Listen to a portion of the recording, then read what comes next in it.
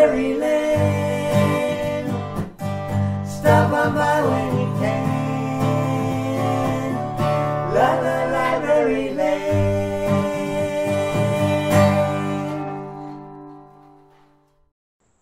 Welcome to Libraryland Conversations. I'm Adam Zand, the president of Libraryland Project. And these conversations have been a great way for us to learn about what's happening in the world of libraries. Thanks, Adam. I'm Greg PC, the executive director of the Libraryland Project. Today's episode features Will Stringfellow, the Federal Depository Coordinator at Vanderbilt University. I crossed paths with Will when we were both students at the University of Alabama's School of Library Information Studies, and we had a good opportunity of working on a project together. And I have not really known much about the Federal Depository Library System or practice until relatively recently, and I'm looking forward to learning more. Yeah, so obviously we usually focus on public libraries. We're branching out a little bit on here and in other travels, and that's what brings us to today's guest. We're going to learn about the Federal Depository, the resources, and how they're actually public resources, even if they're held in an academic library. So thanks so much for joining us, Will. Thank you for having me. Yeah. Excited to be here. Thanks indeed. It's really nice to see you again. You know, I wasn't familiar with federal depositories until a few years ago when my father suggested that should we add that to when we write about libraries, and I sort of dismissed it. And then I met you. I heard more. And actually, just the other day, we were in a library in Worcester, a brand new, beautiful expansion, and they have their federal card catalogs still in boxes with paper. Can you talk a little bit about the program, the types of materials that are collected, how it works, and how the public can access it? Yeah, absolutely. And it's interesting you mentioned card catalogs, because we over at Vanderbilt still also use a card catalog shelf list for some of our historic documents. And when I say ours, it gets a little, ours is an interesting word to use as well. So the Federal Depository Library Program is essentially libraries who are congressionally designated across the United States to receive select federal information that's published by the Government Publishing Office. And with this, there's right now 1,116 federal depository libraries across the United States, and not just the continental United States. We also have the territories, Hawaii, Alaska. So, what these libraries do is that they receive federal materials from the Government Publishing Office. These materials are received free of charge. But on the flip side, there are some other obligations. So, for instance, these materials are actually property of the federal government.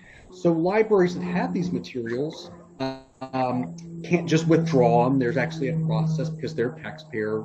They belong to the federal government and taxpayers. Additionally, there's also access requirements. So if you're a federal depository library, you actually they go across not just academic libraries, but you have them in public libraries, tribal libraries.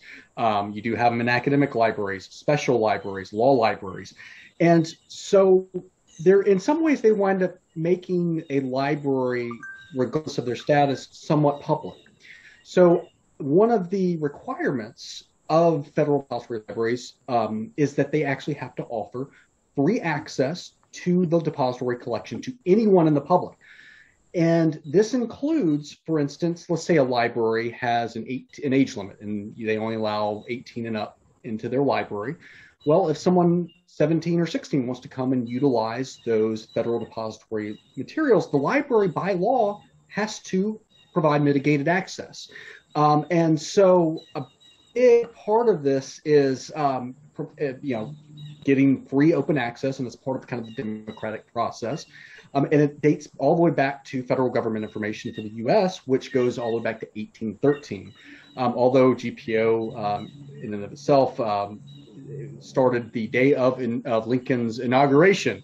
So it's something that is so important that the Federal Depository Library Program is actually written into federal law. It's Chapter 19 of Title 44, which talks about the designations and how it's a member of Congress actually has to designate them, and it can either be the House or senatorial designations. And so it's something that is really part of not just libraries, but the fabric of the United States. The other thing that's really important about this is that government information and federal government information is not really a topic. And that's kind of a common misconception is people think of government information as politics or news.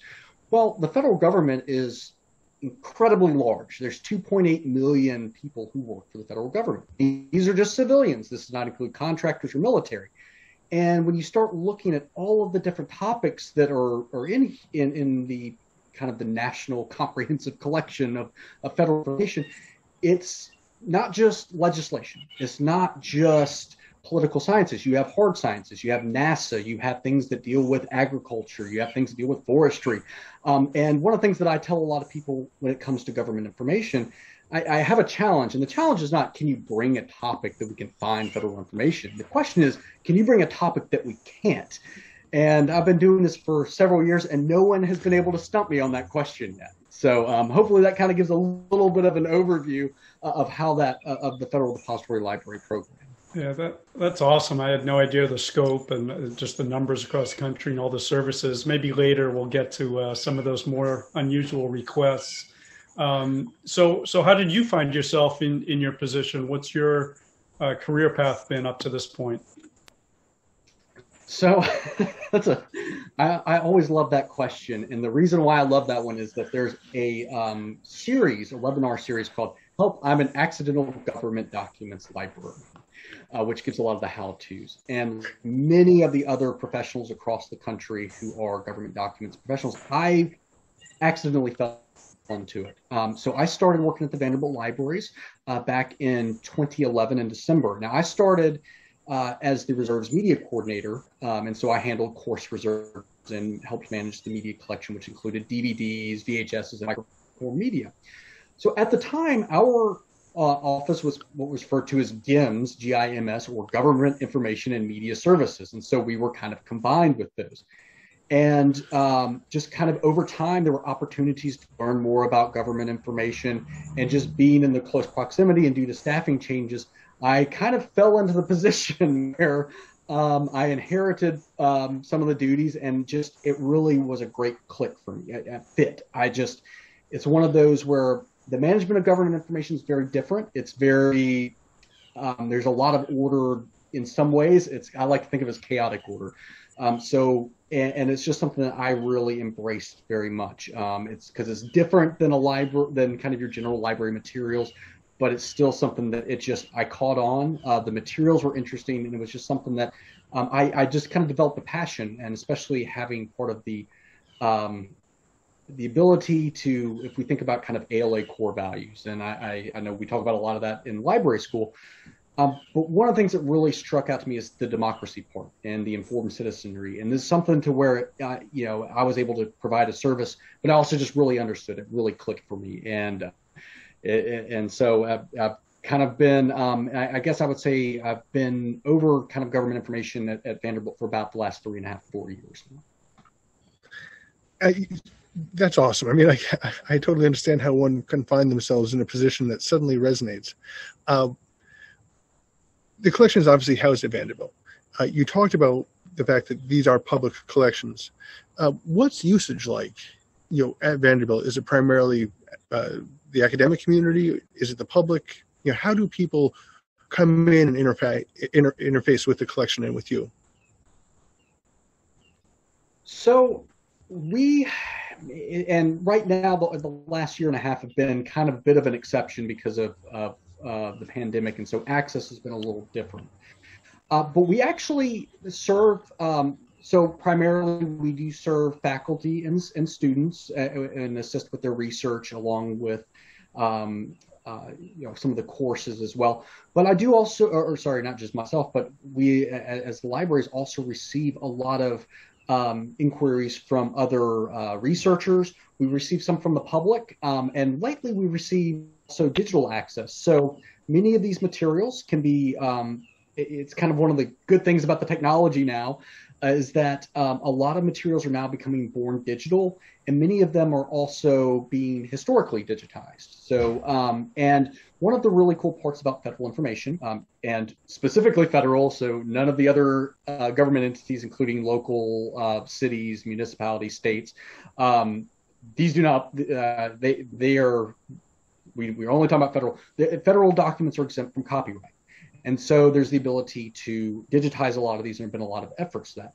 So some of our usage is just directly through our catalog, and anyone can search for many of the online versions of materials. Our online catalog is also useful for getting to those tangible physical materials. But we also get a lot of inquiries through kind of the Ask a Librarian type application, and from our chat, and some of them are just emails. It's not uncommon to receive emails from the public or from other researchers, and so it's kind of a mix of everything. One of the things that we have seen recently is a large increase in usage of the online materials.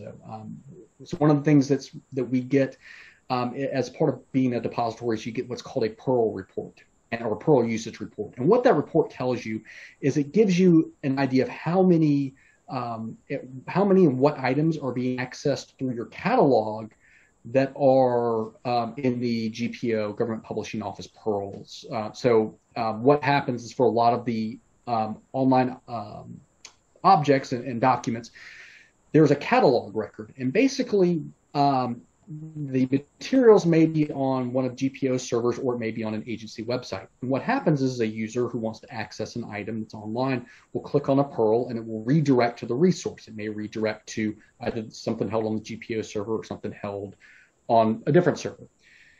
Those clicks, if a Peverill usage report is set up correctly, produces a report of the items that you receive that have been accessed through your catalog. Now, you don't know who's accessing them or how long they've used them, or if they're just browsing, but you kind of get a sense of what is being looked for and what's being accessed. And one of the things that we really noticed, especially at the start of this calendar year, is just a major increase of, we went from somewhere around, I would say, 20 requests per month to 150 requests per month. So a massive increase in those. Another thing that we've also seen has been a lot of increase in materials, for instance, for like census materials. So a lot of things are topically related. So if you hear about the census in the news, there's usually someone doing research about that. And that's where you kind of see these increases. Are there, you touched briefly there on a pattern. I can imagine that's sort of based on the calendar year. Are there typical requests for information that you're like, oh, okay, another one of those? Like how would you bucket some of the requests that you get? Yeah, so there are some of the typical requests. A lot. So the social sciences and social science data. So census materials are usually always in high demand, especially when we get up to a decennial census. We see more of those being utilized. And one of those is also summers. That's where we always see a huge increase, because that's a time where a lot of academic institutions are doing research. And so we see a big boost in kind of the census materials. Another area is legislation. So if there's a big legislative battle going on in Congress, we'll see an increase in those materials. Another thing that's really kind of helpful to that gives us kind of a sense of the requests we're going to get are going to be kind of if there's a big anniversary. So for instance, like the anniversary of the 19th Amendment and the women's suffrage, and that, when you had the 100th anniversary, centennial anniversary of that, we saw an increase of requests for materials related to that. So big anniversaries are usually kind of a good sign of things that are going to be accessed. Other things that we get a lot of have been things about, for instance, American Native and American Indians, and those are ongoing. We get a lot of requests for those materials. The Handbook of North American Indians is one that is that one we cannot keep in our library. It's always getting so much use. And then every now and then we get some science data. It's really, but there's not as much randomness as one might think. If you kind of step back and look politically at what's going on in the world, and that will give you a sense of kind of the materials that are asked for, and we do see some of those increases when they're more popular with the public. You mentioned pearls. I saw that you spoke recently on the ways pearls and URIs. What are the types of topics that you like presenting on? What are the types of things you speak about? And if those are things you're into, please tell us more. So, I really just like talking about everything. Now, that and brewing, that's of course my side hobby. But well, when it comes to professionally, I'm really interested in kind of anything that's related to government information, the dissemination of government information. And for instance, with pearls, DOIs, one of the interests for me in that is that I'm on a couple of working groups, national working groups that are Depository Library Council working groups. One of them is on digital deposit. One is exploring the durabilities of pearls and their alternatives.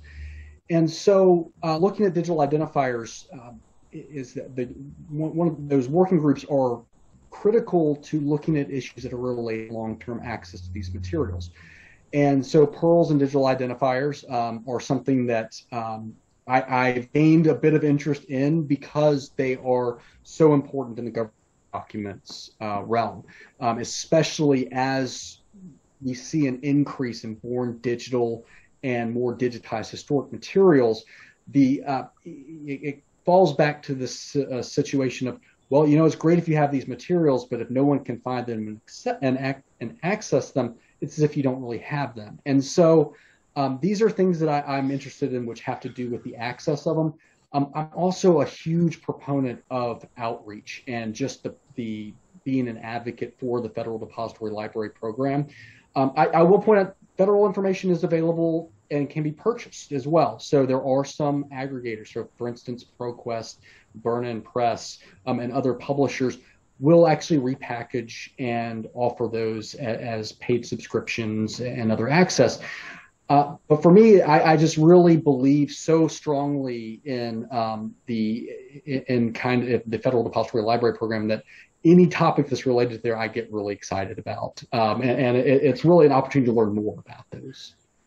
I have one question related to that idea of finding things. And if you don't know anything about it, that's cool. But, I'm curious how the technology like blockchain can kind of keep track of the chain of custody for a piece of information.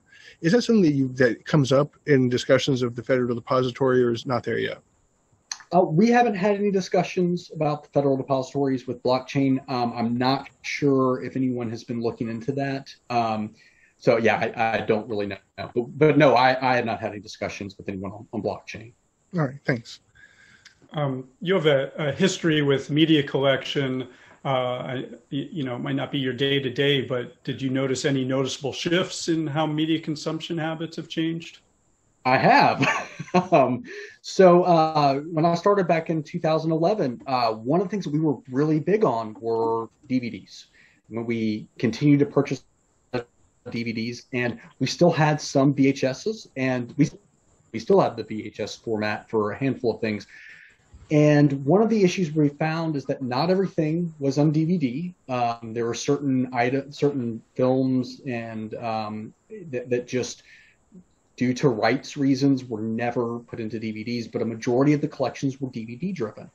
And one of the things that we kind of saw, and especially I saw this in Mass Reserves, is that there was kind of a demand for, well, how can we get a DVD into a streaming format? Can we post this as a course reserve? And one of the big issues that you run into with films in particular, it's not just copyright, it's DMCA, or Digital Millennium Copyright Act, which does not have fair use exemptions. It literally deals with the format, so format and the rights management. So one of the issues you run into, for instance, just changing the format from a DVD to the streaming format becomes problematic because it can violate DMCA.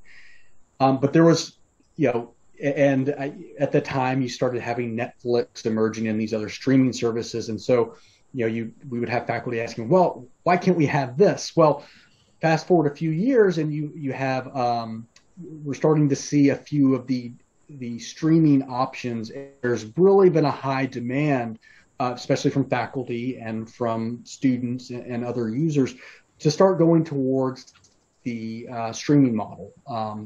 And there's several vendors out there that do offer streaming. One of the things that gets a little more challenging for academic libraries is kind of the scope of the materials that they're looking for. So, your popular movies were really hard to get in some of the streaming packages. Many times you could get things that were documentaries and they would be packaged together, and that was a really good way to access those. And of course, they're still kind of broken up, and you see things like Netflix, for instance. And in some ways, you would almost run into the situation where faculty wanted their students to have access to these materials, but we didn't have a way to make them streaming. And so we would put a DVD on reserve, and the student would come in and access the DVD. And so some questions we would say, well, there's things on Netflix. And I always thought, well, kind of in some ways you would almost be better off, and the advice I would give is, well, you want to have that as like a book that you would have your students purchase a Netflix subscription for 3 months. It would be far cheaper than that $150 textbook, and they're going to get a lot more out of it. But really that move to the streaming is something that's really been big. We've seen a reduction in the DVD purchases. We have started purchasing some Blu-rays, but a lot of those kind of come in combinations with DVDs. I will say it's a little hard to judge because of the pandemic. So access restrictions have been a little different. And so, but as we are getting to a newer normal, and we're starting to see more library users back in the libraries, I'm not sure what we will see. We may see an increase in some of those tangible DVDs, but I think that it's kind of in libraries, once you offer a service and you have a great streaming service, it's really hard to revert back. On the other side of media, we still see microform media. And so you have microfilm and microfiche. So in government information, we still receive quite a few pieces on microfiche. Now, it's hit or miss on that. And the reason why I say that is that, yes, it is great because it takes up far less space than all of those hearings. The downside is that the microfiche that we receive from the Government Publishing Office are the cellulose acetate, I believe. And those are the ones that are not preservation quality. Now, silver nitrate, those have actual silver in them, and the difference is like a few cents per sheet versus several dollars per sheet, a microfiche. And so from a preservation standpoint, on the depository end, those materials they're not going to last as long as a book, unfortunately, for those microfiche. However, a lot of the microfilm that we have in our collection, which are not received through the Federal Depository Library Program, many of those are higher quality microfilm, and those, in theory, should last a couple hundred years if they're stored in the right conditions. And it's so labor intensive and not cost effective to digitize those. There's still a lot of materials that are only exist in microfilm, especially if you're doing research and manuscripts. Sometimes microfilm is the only way to get those. Wow. And so there's a great demand for them. That's really interesting. In public libraries, obviously, you see microfilm readers or microfiche readers in a corner covered with plastic, sometimes with things stacked on top of them because very rarely used. But it's so interesting that the government still publishes some materials solely on micro platforms. You did mention, we started that question with media consumption habits, and I want to turn to a different kind of consumption and ask about your brewing life. Do you have anything you want to share? So I love brewing. I've been a home brewer since I turned 21. So I've been brewing for about 15 years. So the math can be done for my age now. But yeah, that's my passion. I love brewing. It's outside of, so government information is my profession, and I really enjoy it and I really embrace it. But my personal hobby is brewing beer, which, contrary to some advertisements, some might think it's running around smelling hops and growing beards. And yes, I have grown a very long beard before, but most of brewing is actually industrial cleaning. But it's something that I really love. It really clicked for me, and I just, there's something really special about going from the raw ingredients, your malted barley, your hops, your water, and your yeast. And when you start with those, and then you see the finished item, this drinkable, wonderful beverage, it's just something that I just truly love and enjoy. And it's not just the beer part; it's the history part, it's the equipment, and it's such a long history, and it is just so much fun. I think the most recent evidence indicates that humans have been brewing for at least 8,000 years, as archaeological discoveries uncover. And it's really just, it's just so much fun. And it's always, I've also learned it's great in the, I don't want to say quid pro quos in the professional world, but it is something that I use as a kind of a nice bonding and professional development, is at least talking craft beer is wonderful. Yeah, absolutely. Even for folks who are not beer folks like Have you looked up government information on beer? I have, yes, and there is a lot. I've seen quite a bit. So beer is one of the most heavily regulated substances in the United States. And if you're looking at starting a brewery, or if you're looking at home brewing, you have to look at federal legislation. You have to look at state, county, city, and they all vary from wherever you are. And so you just kind of have the basic legislative rules and laws, but then there's also stuff about trade. I mean, there's tons of information, commerce. You also get into things, for instance, like agriculture. So your barley and your hops. So there's all sorts of information out there. There's also, of course, the fun DEA materials and the other certain government entities that have their opinions and thoughts on alcohol and other drugs. And it's always kind of interesting to see some of those. And another fun one that I do like to always look up is cannabis. And that's always a fun one to see what the federal government says on it. And it's kind of interesting. You look back at hearings back from the 1970s, and it's really fascinating seeing the language. So yes, but I have, and there's tons there. That's awesome. I'm tempted as a follow-up to ask about your favorite beers and some of your favorite breweries that you might have traveled to, but this is a library show. So how about sharing some of your favorite libraries that you've visited? Yeah, so I was recently down at the University of Alabama in Tuscaloosa. I went down for graduation, and I got an opportunity to tour the Gorgas Library and their government documents coordinator. Beautiful library. It's recently undergone a renovation. It is just gorgeous going in there, and they have a wonderful government documents collection. And I walked in there and was wowed at just how beautiful the library is. Another one is at Portland State University out in Portland, Oregon. One of my fellow colleagues on the Depository Library Council, I was able to get a tour of that a couple of years ago. So it would have been the October, November before in 2019. And that library is just, so I got to go in on a Sunday, and wow, they were packed with students. And it is in Portland, is in downtown Portland, just a wonderful facility, and just seeing the usage was great. And one of the things that really kind of jumped out at me is that I believe it's Dark Horse Comics or Dark Horse Publishing is out of that area. And so they had a whole collection and wall of Dark Horse publications. And they also have a great government documents collection as well. So, but just absolutely wonderful to see. And there is one that I'm looking forward to visiting that's in my home state of Tennessee, and it's the Tennessee State Libraries and Archives, TSLA. And they actually recently they've got one of the robotic systems for, and they moved their location. And I've seen it. I've done a virtual tour of that. Space is absolutely gorgeous, and I'm really looking forward to going in and seeing that one in person as well. But I will say that's kind of been I've missed a little bit with the over the past year and a half or so, is just not being able to go into as many spaces. Oh, tell us about it.